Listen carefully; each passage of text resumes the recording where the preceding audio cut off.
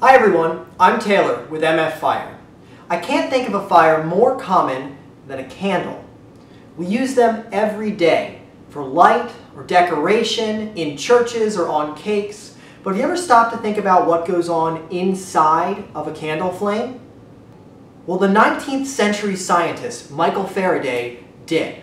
And he said that there's no better door to understanding natural philosophy or science than by studying the physical phenomena of a candle.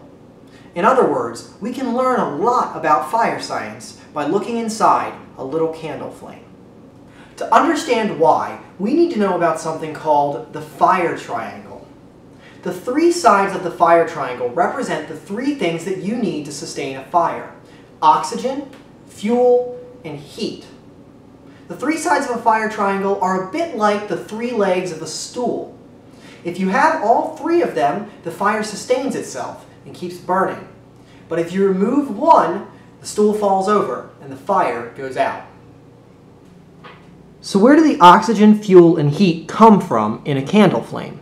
Well, the oxygen is the easiest. It's in the air all around the fire. The air we breathe is made of about 21% oxygen, and fires can keep burning in air with as low as 12% oxygen. How about the fuel? Well, when we light a candle, we hold the fire to the wick. But the wick isn't actually what burns. What's actually burning is the candle wax. So how does that happen? Well, the solid candle wax is heated up and melted by the flame, and it changes phase from a solid into a liquid. That's the little puddle in the middle of the candle. The liquid is then drawn up the wick, or wicked up the wick, if you want to be technical. When it gets to the top of the wick, the wax changes phase again, this time from a liquid into a gas. This wax vapor expands, moves away from the wick, and begins to mix with the oxygen in the air. When the fuel and the oxygen are perfectly mixed and they meet with the heat from the flame, they react. This reaction produces more heat, which vaporizes more wax and keeps the flame going. So what's inside of our candle flame? According to our theory, it'll look like, well, nothing. There's oxygen on the outside of the candle flame, and there's our wax vapor on the inside. And the only place we see a candle flame is a thin ring where the two meet. But how can we look inside of our candle flame? To understand, we have to think about our fire triangle. It's very hard to remove the fuel or oxygen from just a part of the candle flame, but we can remove the heat with this thin metal screen.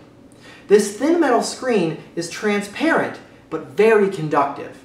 If we insert it into the candle flame, the fire won't be able to continue past the screen, and we should be able to look down inside of the candle. If we hold the screen in the middle of the candle and look down inside, we see a cross-section of our candle flame. In the middle, we have the wick, surrounded by our wax vapor fuel. On the outside, we have all the oxygen in the air. In this small little glowing region, all three sides of our fire triangle are present: fuel, oxygen, and heat. And only there is where we find our flame.